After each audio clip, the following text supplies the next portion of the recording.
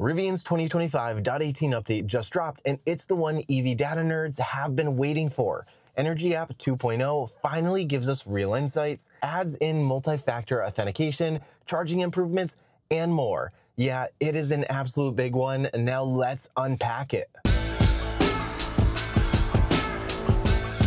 Let's begin with the redesigned Energy App, one of the most significant additions in this update. You'll find it in the bottom dock. If it doesn't appear, just swipe up and tap the energy icon. Right away, the changes are clear. This new layout gives you way more actionable data at a glance. The old version was fine, but this feels like a real tool. Top left, you'll see two tabs, charging and energy monitoring. Think of it this way, charging shows what's coming in, energy monitoring shows what's going out. It's a nice way to split things that just make sense. On the charging screen, you'll see three main panels. The first one shows your current charge shown as estimated miles remaining. This number updates based on your selected drive mode. Tap the mode and you'll get a panel with range estimates for all of the others. Super helpful for quick comparisons. Just below, quick access controls. Open or close the charge port, prep for fast charging, adjust charging amperage, all right there. But one of the most exciting additions is that manual battery preconditioning. Before, Rivian's only preconditioned when you navigated to a charger. But what if you're using a third-party app or heading somewhere off the grid? Now you can prep the battery manually, no matter how you're getting there. And that's not just convenient, it's better for battery health, especially when using fast chargers. Warming the battery helps reduce thermal stress, which can preserve long-term performance and range. When you tap to prep, you'll see a confirmation panel plus real-time info on your charging speed. This level of feedback is a smart touch.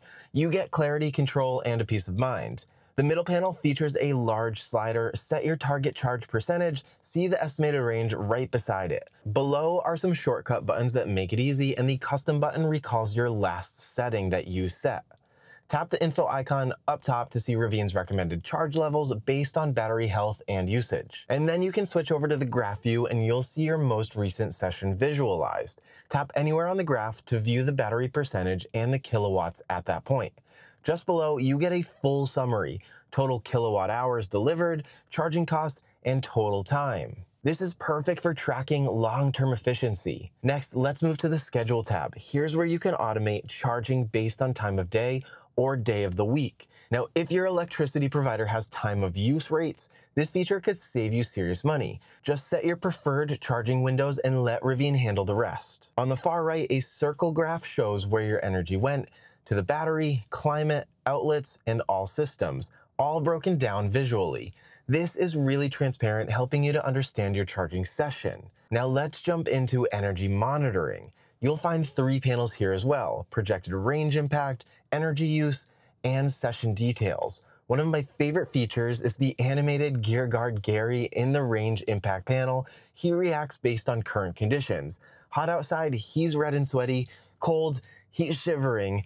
It's a fun way to visualize how weather and habits affect your range. Rivian is just so good at that.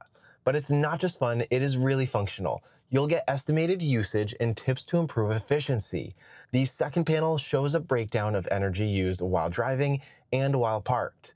Below that, a summary of total energy used and average efficiency.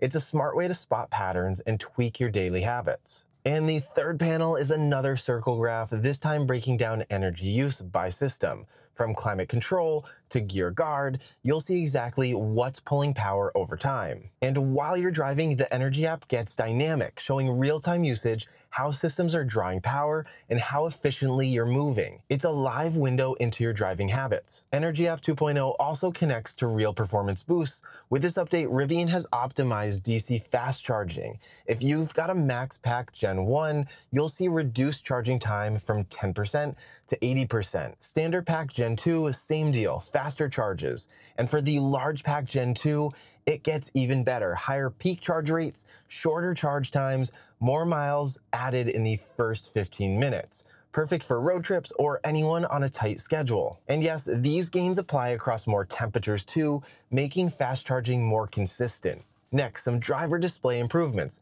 First, Rivian's added more detailed 3D models. The visuals look sharper and are more lifelike.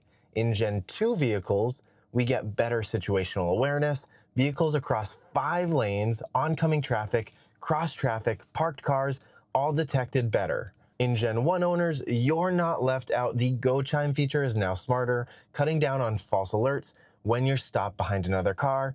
My car actually just doesn't do it at all, so now hopefully that's fixed. And finally, let's talk about the security, because Rivian is now letting you enable multi-factor drive. That means your key or phone alone won't start the car. You'll need to approve it first.